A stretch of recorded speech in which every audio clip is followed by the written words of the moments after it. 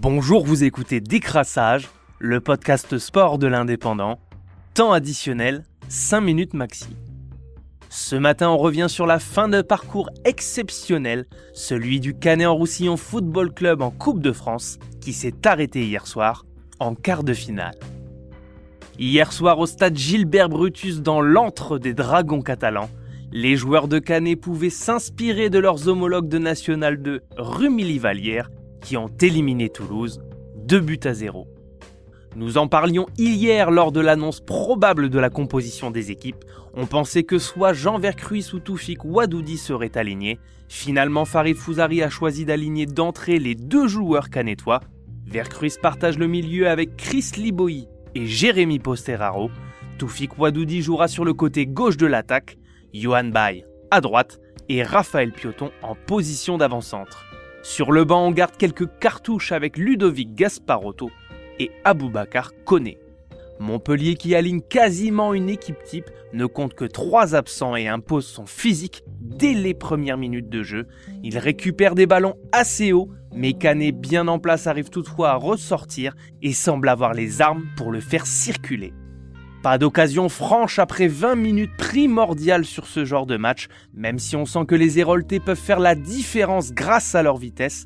À la surprise générale, carton rouge pour Vitorino Hilton qui, après une mauvaise relance contrée, tente de rattraper Vercruis, ce qui oblige le Brésilien à commettre la faute. Le capitaine héroltais et doyen de Ligue 1 est expulsé. C'est une double sanction un peu dure pour les joueurs de Montpellier. Penalty pour Canet, Toufik Ouadoudi face au gardien international espoir et c'est au ras du poteau. On a tremblé quand même, mais le contre-pied est réussi. Canet mène au score et va pouvoir jouer à 11 contre 10 pendant près de 70 minutes. Une chose est sûre, c'est à partir de maintenant que l'on va assister à un match d'hommes. Si Montpellier veut l'emporter, il va falloir tout donner. 37e minute, Canet fait bien circuler et grappille de précieuses secondes avant la mi-temps. Montpellier se révèle imprécis dans ses tentatives et parfois trop physique dans les duels, à l'image de Andy Delors qui s'impose de l'épaule dans les combats. Mais l'arbitre de la rencontre, Michael Le Sage, siffle faute en faveur des joueurs de Canet. 43e, c'est une petite main de la part d'un défenseur de Canet dans la surface. L'arbitre ne siffle pas et juste sur la contre-attaque, Canet manque de doubler la mise. Pioton au duel avec Berthaud ne peut reprendre de la tête, ça revient sur Posteraro qui frappe sur Berthaud. Que c'est mal tiré, les Canétois auraient pu mener 2-0, une occasion qu'il ne faudra pas regretter pour les joueurs de Farid Fouzari. 53e, il va falloir pousser pour Montpellier si les hommes de Der Zakarian souhaitent obtenir quelque chose. Les 10 premières minutes sont d'ailleurs clairement à l'avantage des Héroltais. À la 60e, suite à une faute de Canet, les joueurs de Montpellier jouent vite le coup franc. Delors gicle plus vite du paquet que tout le monde et ajuste Ferry sans problème. Bien vu pour Montpellier, le score est de 1 partout. Un but malheureusement largement évitable pour Canet, certainement dû à un défaut de concentration. Tout est à refaire. Les joueurs de Canet sont en difficulté bien qu'étant en supériorité numérique. Les assauts sur le but de Canet se multiplient et le danger est présent à chacune des incursions montpelliéraines. 67e, c'est Aboubacar Koné qui remplace Vercruis pour Canet. Réorganisation tactique pour les joueurs de Farid Fouzari, même si on sent qu'ils vont avoir du mal à reprendre les choses en main. Les incursions sont minces en deuxième mi-temps et les joueurs sont à la peine dans le dernier geste.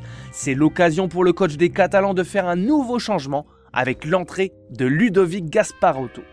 83e minute, ce qui pendait au nez de Canet arrive sur une mauvaise relance de Diarra, ouverture de Skuletic qui sert Wahi qui devance Mbimba qui fait faute. Penalty transformé par Delors avec un contre-pied parfait. Montpellier a renversé la vapeur et prend l'avantage de manière logique sur cette deuxième mi-temps. Sur les 5 dernières minutes, on voit mal comment les joueurs de la paillade pourraient craquer, d'autant que les Canétois n'ont pas été dangereux sur cette deuxième période. Il y aura finalement 3 minutes de temps additionnel. Canet joue le tout pour le tout sur corner avec la montée du gardien Maxime Ferry. Delors manque d'ailleurs le triplé sur une frappe de loin dans les buts vides de Canet. Et c'est fini. L'incroyable parcours de l'équipe de Farid Fouzari se termine à ce stade de la compétition. On aurait largement pu espérer mieux Vu le scénario favorable de la première mi-temps, on retiendra le cœur et l'envie de Canet de jouer au foot plus que tout dans un contexte où le football business souhaite imposer sa domination aux autres. Sur les 6 mi-temps que Canet a joué depuis les 16e de finale, ils n'auront finalement raté que la dernière, certainement la plus importante face à une équipe de Montpellier hargneuse qui ne s'est pas laissée aller après l'ouverture du score. La déception est là, mais c'est une étape de plus dans la vie du club pour continuer à grandir. Bravo encore à Canet et à son Canet en Roussillon Football Club pour toutes ces émotions. Rendez-vous très vite pour une nouvelle épopée. On espère revoir cette équipe le plus tôt possible et nous proposer un parcours aussi riche en émotions que celui de cette année. Félicitations à tous les joueurs, à l'encadrement et aux bénévoles du club. Vous avez montré à toute la France entière du football qu'il existe un football catalan ailleurs qu'à Barcelone. C'était Décrassage, le podcast sport de l'Indépendant. Merci Canet.